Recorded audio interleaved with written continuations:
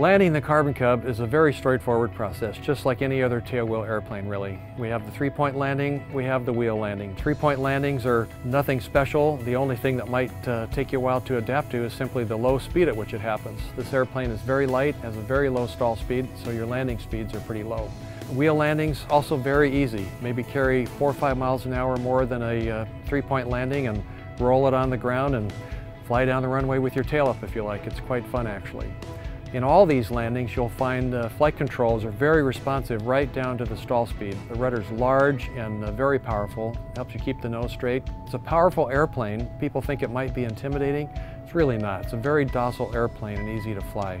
As tailwheel airplanes go, honestly, I'm not sure there's an easier one to fly. Let's take a look at some of this stuff from the cockpit. We're about midfield here. Let's get the power coming back.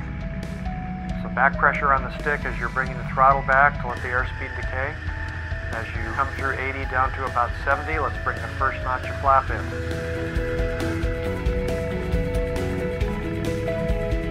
Now we're going to turn base. We've got our speed down to around 65. Let's bring the second notch of flaps in.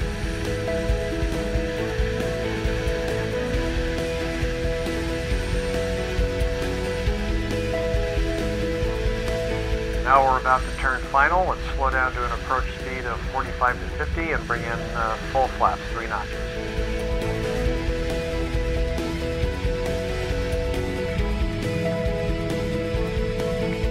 Now we're on short final here. Airspeed stabilized at 45. We're going to round out just over the runway, pause for a second, and start increasing the back pressure to get a 3-point landing.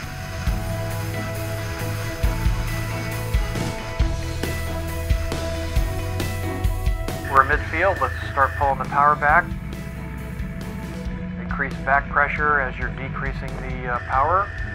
And then when we get down to about 70, bring 1 notch of flaps in, and that'll bring the nose back up.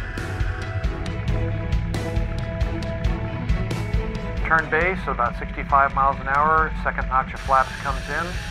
Got the airport made.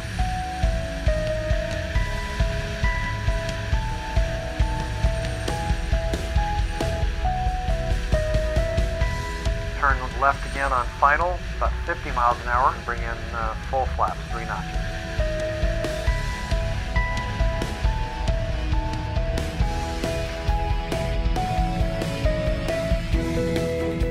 For this wheel landing, let's fly 50 miles an hour all the way down final. Round out just a couple feet over the runway, let the airplane sink just a little bit at level attitude. Your wheels will roll right on the ground. Feet on the rudders, let's hold the tail up and run it down the runway.